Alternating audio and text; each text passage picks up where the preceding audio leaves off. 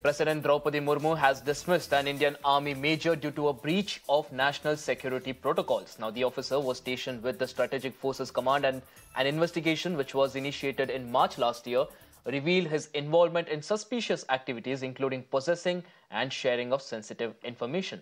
The major suspension occurred last year when he was stationed in North India, and he was also found to have a social media connection with a person associated with Pakistani intelligence.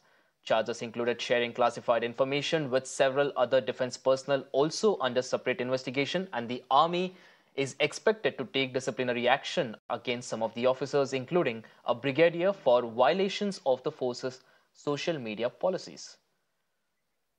My colleague Rishabh joins us on the phone line for more information on this. Rishabh, shocking incident this, and the fact that President Murmu herself had to sack an army major highlights the seriousness of the issue.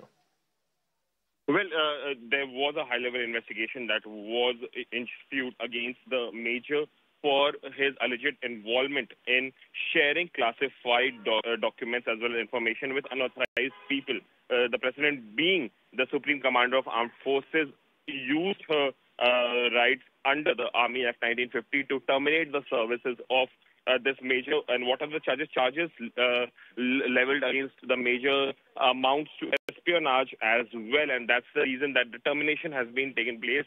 Apart from that, Army sources also confirmed that there is an inquiry pending, and the investigation is ongoing against over half a dozen other officials, including senior officials of brigadier level as well. So this happened in mid-September, and now last week, President has signed the termination order.